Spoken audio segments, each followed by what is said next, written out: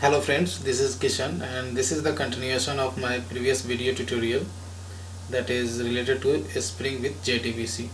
So in previous tutorial we have completed couple of API in dollar. So get employee by ID as well as last in this list create employee.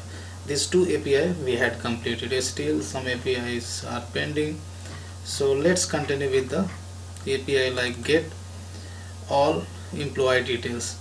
So get all employee details is very similar to the get employee by ID. Here this API is going to return single custom object, but here this API is going to return collection of employee object. So here have a look on this line of code. Here JDBC template has a method is called query for object, and first parameter we are passing the SQL query, right? And first parameter we are passing the employee row mapper, and third parameter we are passing the values for the display holder. So here whenever your API returns custom object, single custom object or list of custom object, then you need to pass in that case when you fetch the data from the database and your API returns custom object, then always you need to pass the your row mapper class instance, and this row mapper will have to create like this. Your row mapper must implement row mapper interface, and this row mapper interface has a callback method is called macro, which takes two parameters, result set as well as row number.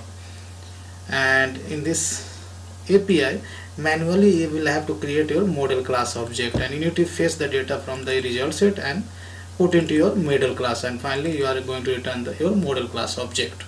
So this is basically a callback method, so you don't need to call this method.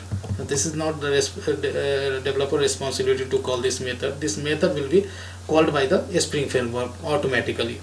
So if you have if your result set contain 20 records, then 20 times this callback method is going to call. That depends on the how many records your result set holds. That much time this API, this method is going to be called.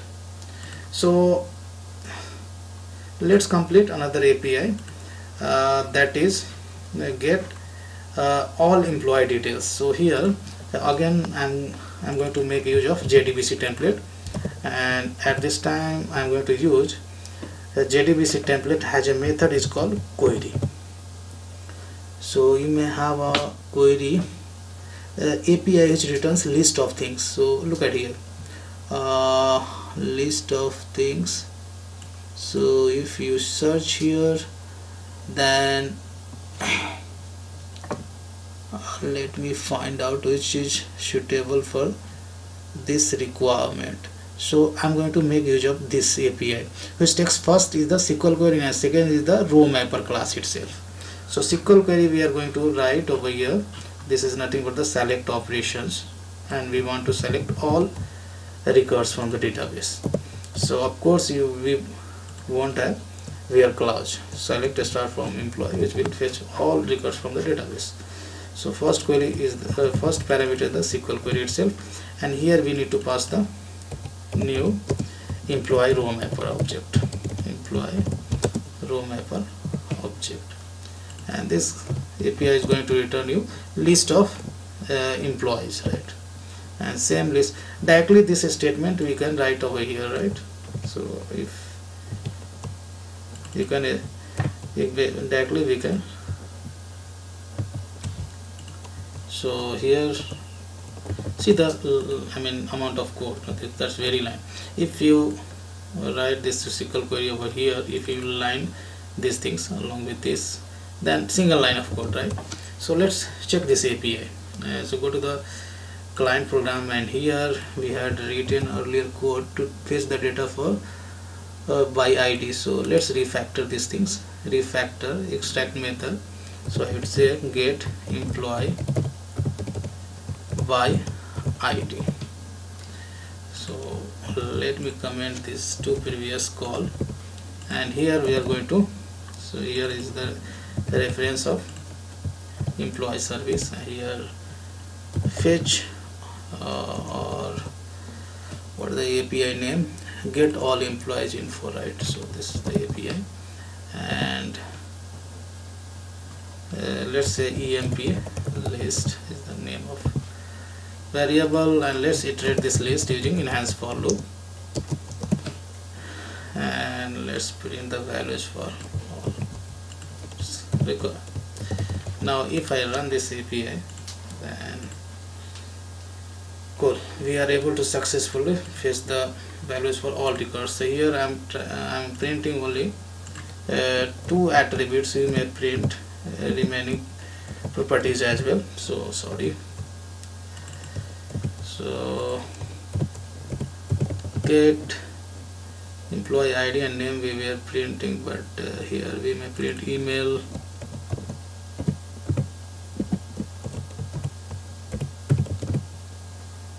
gender, and we can print salary as well. So get salary. So let's refactor this code as well. So here select this code snippet and refactor extract method and give the name fetch all employees info, something like this. Click on OK. So here is the method call. So let's run this API, and here we got the information about all employees. Something is getting printed now, so I don't know what is that. So before your salary, what we are printing is gender. I don't know why gender. So gender is printing null. So let's go and check our row mapper class. So here gender we are not setting, so we need to set the gender as well, right? So go to here, and here we can set the gender. So gender is again a string data type, so get a string, and we need to pass the column name, so that is nothing but the gender. Now if I run the client program, then we will get gender as well. So here we are getting the gender as well. So this is the way to select all records from the database. So almost we have done. Now go to the doc class. Here still there are 2 APIs are pending, so delete and update, both are very similar operations. So let's create a SQL query for update operations. So I would say update table name, we have a employee underscore table, and to update we have a set, right? Set keyword we will have to write, and we would like to set the values for emails, email equal to question mark, right? And we would like to update the email address of a specific employee, so based on the employee ID, so question mark. So we have written this query. Now again we can make use of JDBC template. So JDBC template, again we have a method is called update. So here what method you need to choose, that depends on your SQL queries. So SQL query contains 2 placeholder, then you may choose this method, right, which takes first parameter is the SQL query and second parameter is the variable arg. So here we need to pass the SQL query, and here we can pass these 2 values. So if you look at the query, then left side first comes email, so we need to first specify the email and then employee ID. So now if you look at this API returns an integer value, so we need to check if update returns greater than 0, means you need to prompt a message email is updated. So let's go to the client program and run this API. So here comment this API first, and we have a employee service reference. So here, from here we can call the update API. So here we need to pass the new email address, and here we are passing ID as 2. So if I look into the database, then ID2 has a Jimmy. Jimmy has a email address something like this. So here I'm giving 2016, something like that. Now let's run this API, check it that is working or not. So saying that email is updated, go to the Toad and here refresh it, and look at here we have changed the email address. So this API is working correctly as well. Now we have one API is still pending, that is the delete. So delete is very similar to update only. So I'm going to copy this code snippet, pasting over here, and for delete you can use delete employee, here delete from, right, delete from employee table, where you need to pass the employee ID. So you can use this API only, and here you can say employee is deleted, right? You can say employee is deleted. So let's test this API. So go to the client program, and I'm going to comment this call, and we have a reference of employee service, then we can make a call, and I'm going to delete the employee whose ID is 1. So if I run it,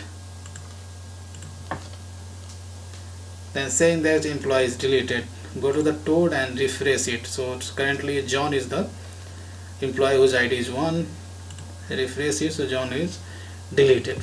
So this way, here we have completed all API, all CRUD operations we have performed. So when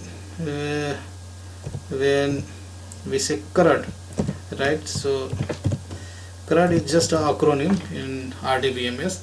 So C stands for create, R stands for read, U stands for update, and D stands for delete. So all operations, like we have created a new record into the database by create employee API. Read, we have written code for 2 API where we read the data from the database, like get employee by ID and get all employees info. Now we have also seen update operations, where we have seen how to update the email address of employee based on his employee ID, and finally we have deleted a record from the databases. So almost all CRUD operations we have done using Spring with JDBC, and we made use of JDBC template. So still guys, there are a lot of customization I'm going to do in this project in next series of video tutorial. Like if you look into